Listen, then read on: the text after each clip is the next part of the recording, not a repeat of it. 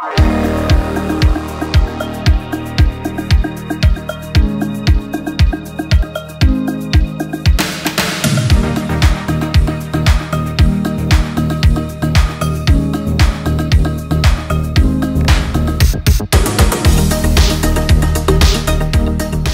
audition night! Feeling? Good. I'm excited to see what people bring to the audition room. Do you want to introduce yourself to the people? I am David. I am Karen's right hand for the show. Woohoo! I need that. Big time, big time. Like we've done this before where, you know, like you'll see someone come in and you're like, oh, you would never think of them in a million years as whoever, and then they just completely blow your socks off. And they're so not who you think they're going to be. That's it's unreal. Magic of acting. I'm so excited and nervous! Hi, I'm Neve, and I am the musical director for a pop-up theatre company. Cannot wait to get started on the show, and we're getting ready for our first auditions. What are you hoping to see tonight? I am just so excited to see all the people who are going to come in here. I just love to be surprised, so I can't wait for the first surprise of the night. I know, that's the thing, isn't it? It's like, you just don't know what to expect. It's a blank canvas, you've no idea who's I love coming it. through the door. I love What am I even doing? Thanks. I'm No. holding this place together. So you may recognise Connor from Chicago. Connor was our Billy Flynn. Connor was our Billy Flynn, but unfortunately he's in Donegal this year doing Shrek the Musical, which is great. Boo, not good for us. So Connor tonight is going to be reading opposite the actors, so that when they come into audition they're not just on their own. You'll be there to read opposite them. So Yeah. all set? All good to go. All good to go. No pressure. No.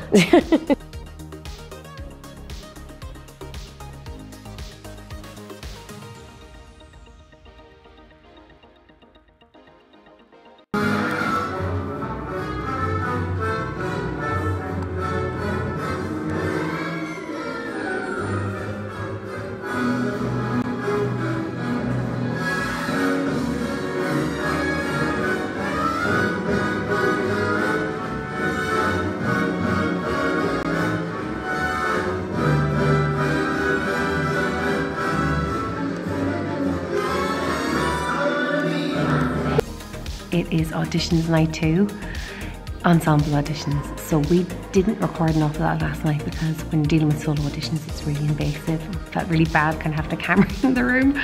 But we had a fantastic turnout, just so like, we could have cast it twice over with the people who showed up. You probably can't hear that, but they're dancing outside now, and Ciara Frahel, our choreographer for the Star Factory, is putting them through their paces, and she is not going easy on them, God love them. But it'll give them a fair idea how the show would be, because the show's not going to be easy either.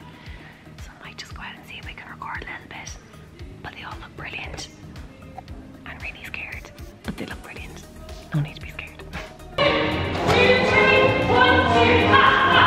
1, 2, 3, 4, skip, left, ha, ha. 1, 2, 3, 1, 2, 3. 1, 2, 3, 4, skip, left.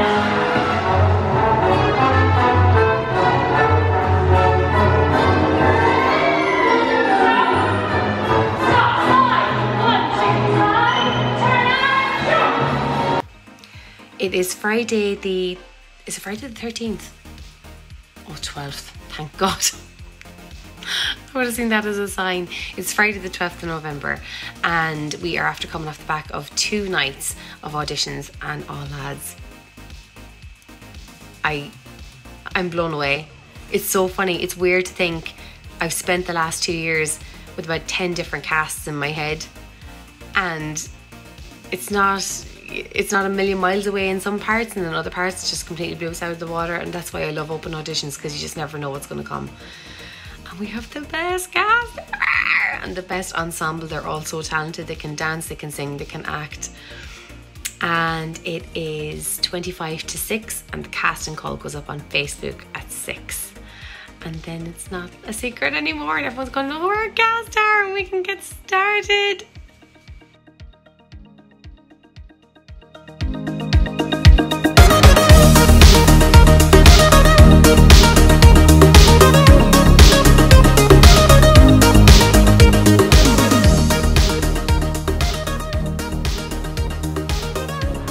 Hello, hello, hello. It is the 15th of November and I am here at the Clarion where we're about to kick off the first night introduction of the producers. So all cast and crew will be coming for the first time this evening and everybody will meet each other officially. And we're going to get down to business for the next 5 months. So,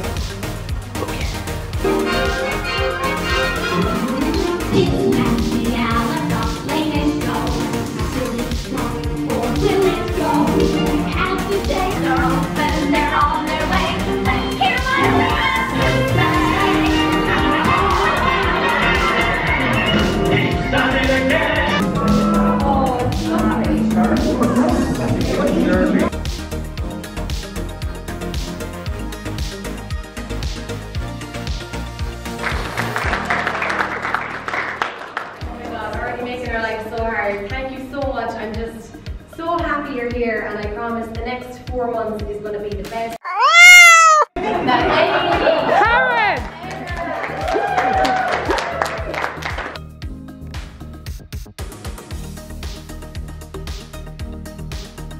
Leo Bloom.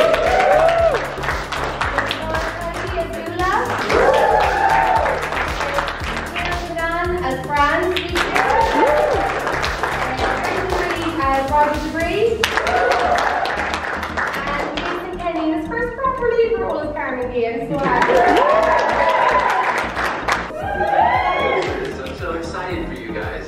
I'm sending you a very personal message from the once long time ago, Carmen.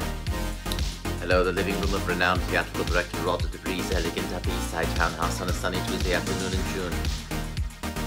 Who may I say is calling? Who? Karen Gordon. But the Sligo Papa Theatre Company? Oh my! Oh my! Well, this is wonderful news! Yes, I don't really talk like Carmen yet. Hey, guys! Hi! At the Sligo Theatre Company! Doing the producers, I'm so excited for you guys. I'm sending you a very personal message from the once long time ago Carmen Gia. And I would say good, but I can't because it's bad luck to say good luck on opening night. What you do, I tell you, it is certain by the curtain. You Who wants cake?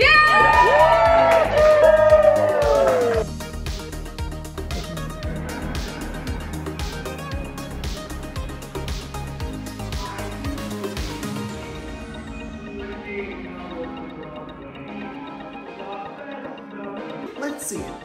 Springtime for Hitler, a gay romp with Adolf and Ava at Berchtesgaden. Oh my god! Oh my god is right! It's practically a love letter to Hitler. Max, this will run a week! A week? Are you kidding? This play has to close a big wall. What's the other name again? Friends, we Through my heart. Oh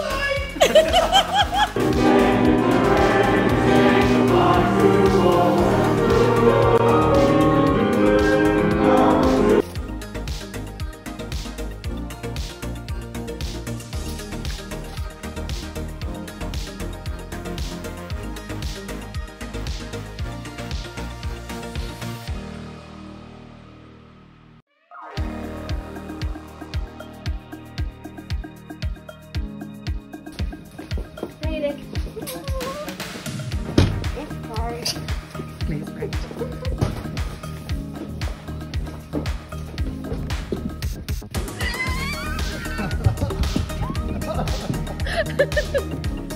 My name is Aidan O'Donnell. I'm going to play Leopold Bloom, and I'm very excited to star alongside these legends. And the director here. We're having a photo shoot because tickets are going on sale tomorrow. Yeah, they are. Yay!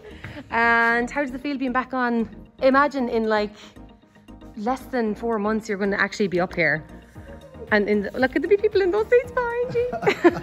Beyond excited, I think, aren't we? Yeah, absolutely we're beyond so excited. And the great thing is that it's such a great show that a lot of people love and have loved over the years. But I think probably the best part for me so far is the group that we've assembled together, and Karen as the director. It's just we're having so much fun, and we're only a couple of weeks into it. So I just can't. I'm just really enjoying the journey so far, and I think it's going to be one of those shows that's going to be remembered for a long time for the right reasons. But possibly for But anyway, so all I'd say is, you know, book your tickets early, because like a lot of times with these shows, when you leave it too late, you cannot get tickets, and don't come to any of us looking for tickets. We don't have them. So book early, and book often. Yeah.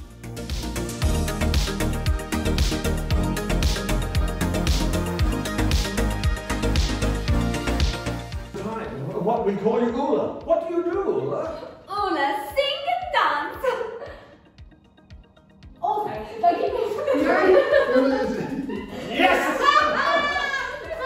You got her. I'm the one without the spin. It's not perfect. He's delighted with himself. It's the first time.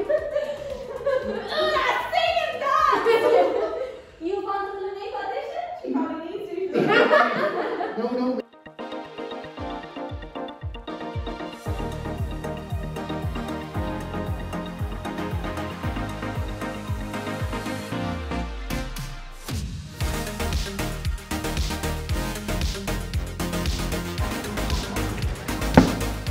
So Carmen Gia, what's in the bottles? Mulled wine.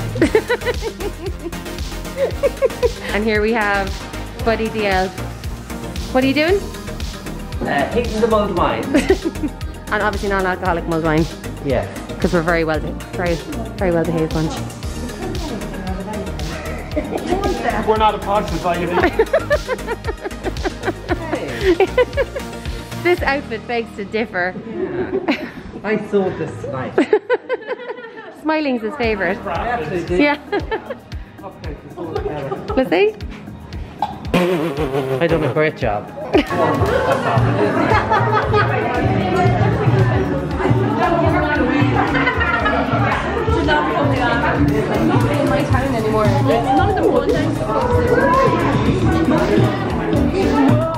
This is Kieran. Kieran is friends. Hi. What is it? Guten Tag. Jawohl. Hello. It is January the 4th. I'm off and work until the 10th, so that weird week where you don't know where you are, I have 2 of those. I know, poor me. So hi, it's January the 4th, and I am currently editing the first proper vlog since we cast the show, and I'm just going back over the footage of everything we captured over the last few weeks, because the lead up to Christmas was like a real like a kind of free time, you know, that there was like a month there where you had Christmas as your deadline, so you were able to get loads of blocking done and stuff like that, without the pressure of like, we always kind of felt like the line in the sand was Christmas, and then after Christmas you were on the countdown. So looking back over the footage, just like, oh my god, we have the show blocked already, which is insane. Production stuff is going really well. We're on track. There's lots happening in the background. It's really just the worry, you know, like just before Christmas, the government with the rise in case numbers brought in a cap on entertainment, so everything has to be finished by 8, as everybody knows, and everything had to be 50% capacity, which is scary. I'll be honest, as a producer, that's you don't want that to happen. Because if that happened to you, you physically couldn't run a show, not a show of this level. Like for instance, we have to hire our set. Our set is coming from Scotland. Our costumes are coming from London. They have to be ordered, they have to be measured. Part of our set, a huge part of our set, a couple of pieces, have to be built. So all those materials have to be bought and paid for in advance. The build has to be paid for in advance. You know, it's just, I think when they make rules like that, they don't appreciate, like I think theatre gets lumped in with, okay, fair enough, if you're snogging the face of someone you don't know at 4 o'clock in the morning in a nightclub, there's a risk to that. But in theatre, your passports have been checked and people have been asked to wear masks, and it's such a safe environment that it's such a shame that we're all under the one umbrella when it can be managed. But I won't go on around about that now. So basically, from a production perspective, I am choosing to lead with hope. I feel like the show must go on. It has to go on. We have to make this happen. We so fucking badly need a good laugh too, and I just feel like we, for so many reasons, this particular show, we have to do it. We have to make it happen, and we need to just stay the course and just try and be really positive about it. That's my plan. We can rehearse safely, we can keep going, and we can handle all of the challenges with positivity and tenacity and flexibility. This show is happening. It is happening. I don't know how, hopefully the way it was intended, but it is happening, and it is going to be big and bold and hilarious, professional and flashy, and the best night out. We are so determined to give people the best night out that they have had in the longest time. So pray for us.